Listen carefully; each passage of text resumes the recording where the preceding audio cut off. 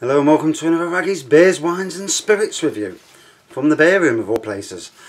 Today I'm going to be reviewing this fella, Crane's Cider. I've only ever seen Crane's Cider in Asda.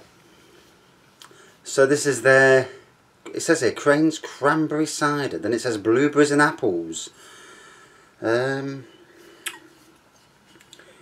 Crafted by founders and twin brothers. Then it says some stuff on the back that I can't read. Standard 4% offering. Let's give it a whirl. Oh. I'm looking for the bottle. I've just put the bottle down. Hey. It's been a long day. Woke up at 6 o'clock on a Sunday. What's that about? I mean, really? Didn't go to bed till late as well. And I still woke up silly at times. Hey, lo and behold, a clean glass. Look at that. You know it makes sense.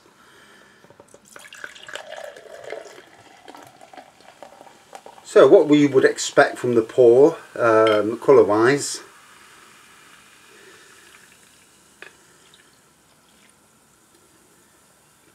A whitehead, well, pinkish whitehead that's soon disappeared. Looks a bit like, if you didn't know any of the difference, it could be Ribena. From the look of it. When it came out of the bottle, the aroma was really strong. Now, a bit more subtle.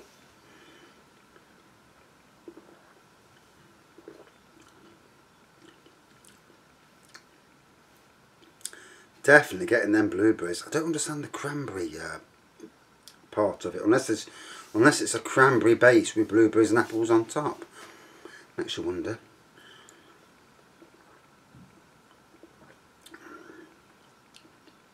Oh yeah, lots of flavour.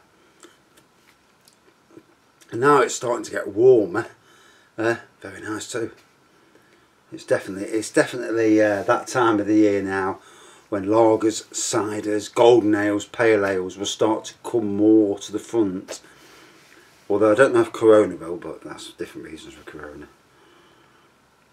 I mean, this weekend, we've been shopping this weekend and we've done a bit of a trawl of the shops. Not looking, I look for beers, obviously. Not really found anything. I mean, there's stuff I haven't bought, but £5 for a bottle of lager from Tesco's. I will start stocking up, but at the moment I'm still massively overstocked in the old beer department. So just trying to get through it, because obviously stuff's going out of date. But anyway, you go around supermarkets, you go down the paracetamol aisle, you know, the aisle where all the paracetamols are. My God, it's empty. You go down the hand cleaning, you know, like the hand sanitizer aisle, empty. Go down the toilet roll aisle, empty. And you think to yourself, why are you stockpiling? You know, shops will not run out of stock. Very, very, very unlikely.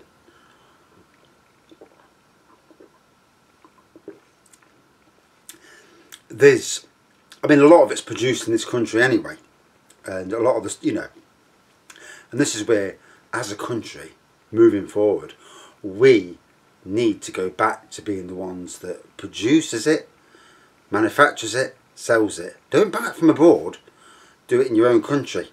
Then the jobs stay in-house, and you never rely on anybody else. We've got water all the way around us. You're not telling me that they can't use water, you know, some water power to make massive power stations at sea that could go round the whole of Britain. There's got, you know, if you can do it on waterfall, surely you can do it with all the waves in the sea. There's got to be a way. But anyway, let's get back to the thing. Yeah, apparently Corona, their sales have dropped a lot since this virus was broke out. There's a lot of people out there who really are silly. But I won't take the mickey out then, because it's you know, some people just get worried, don't they? You know, and the media have not helped the situation. Right, let's get back to the main event.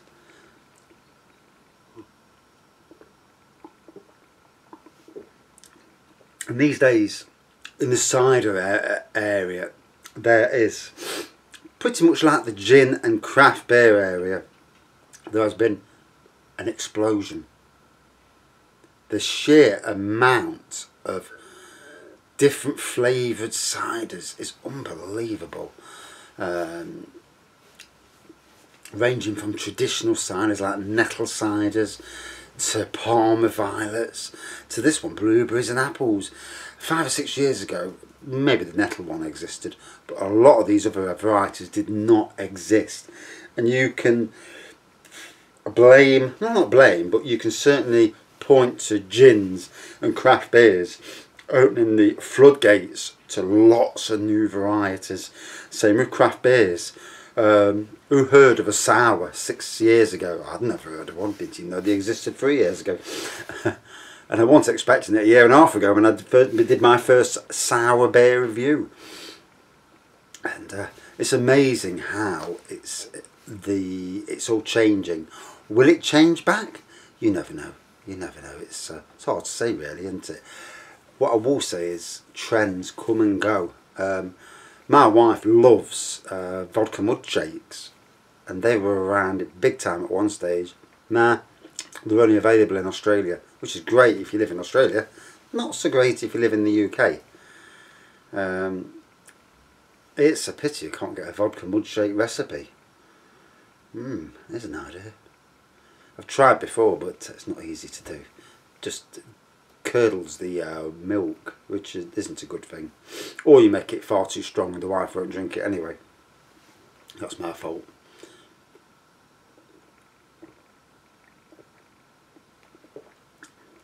Oh, so I've just put the wood down for a new decking area. I scrounged the wood, someone was chucking it away, so I got hold of it, brought it on. Ripped up the lawn, another lawn that we put down. It was crap anyway. I found out why it was crap. That I'd left wood underneath. Some fence pallets, like fences that I got, gates that I got years ago. Just put a bit of soil on top. You know, even the best of us can be lazy at times. And so sorted all that, levelled it off, and now the joists are in place. There might have to be a little bit of, you know, I haven't cemented them in yet, so I might have to at some stage. And then put the we're using scaffold boards, £12 a scaffold board, 4 metres long near enough, 22 centimetres wide, and imagine when they're put down, wow, it's going to be solid. And hopefully they'll colour up all that. 160 quid for the scaffold boards, about 15 quid for the screws, and bish bash bosh, a new decking area, and one that should last for God knows how many years. I mean, you've seen how scaffold boards last on building sites, and as long as they're not sitting on the soil, you're laughing. You know, anything that sits on the soil is going to rot eventually anyway.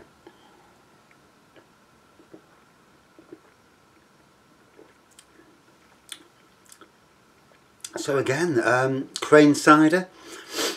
This is the second of 3 that I've had from them, and I think the first one was a pomegranate cider, and that was nice too. This again, with all these different varieties of ciders, it really opens the floodgates to everybody. I would say especially more women who don't really like drinking alcohol, but don't mind blueberries or the taste of blueberries, cranberries, you know, that sort of thing. And yeah, it definitely opens them floodgates. Obviously, there's a lot of people who are traditional cider drinkers who like apple ciders who wouldn't even touch this because for them it's, you know, it's not the done thing. But for me, I love them. I don't think you could ever get drunk on them. I mean, you'd have to drink all day long and you'd probably drink yourself sober. I know it's 4%, but it don't taste like 4% to me. It just tastes like alcoholic Ribena in a lot of ways.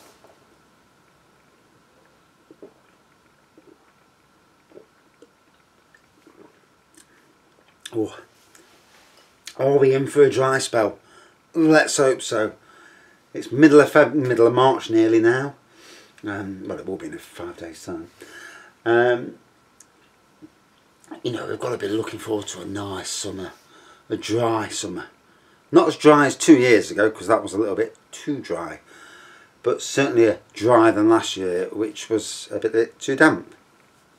You want a nice midway sort of thing. Nice to get the old hot tub hat and get the gazebo up, get all the furniture out on the garden with the cushions, and you know, you come home at night, you think, oh, I'm not sitting in the house, I'm going to sit outside and chill.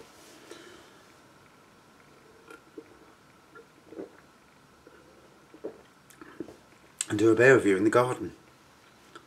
Although I think my neighbours have taken the mickey out of me from the window. So, that reddish colour that you associate with Ribena.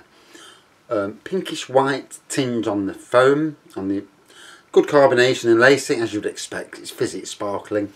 On the nose, certainly got the blueberry. Apple was more in the background. On opening the bottle, it was really stronger. After a minute, it was more subtle. On the taste was brilliant. Then blueberries and apples really good. There was nothing, it wasn't too strong, too tart. It was a good crowd-pleasing cider. So, I left any and ever. Hey, it's got to check. Out of 5 then. Yeah, I think this was a good cider. I've not seen any other blueberry ciders, not that I can remember. I think maybe Copperburger brought one out. I think they did. But anyway, blueberry and apple, different. And it's amazing to see so many new, different types of cider out there. Wow. Whether they'll all survive in the bigger market, I don't know. Depends, because the cider market might just grow. I've not checked on the sales statistics for that, and it's not really my interest to, you know, my interest is if it tastes good or not, which it does. Yeah, love the flavour. 4%, I do wish they'd bring out some stronger fruity ciders for those of us who like them a bit stronger.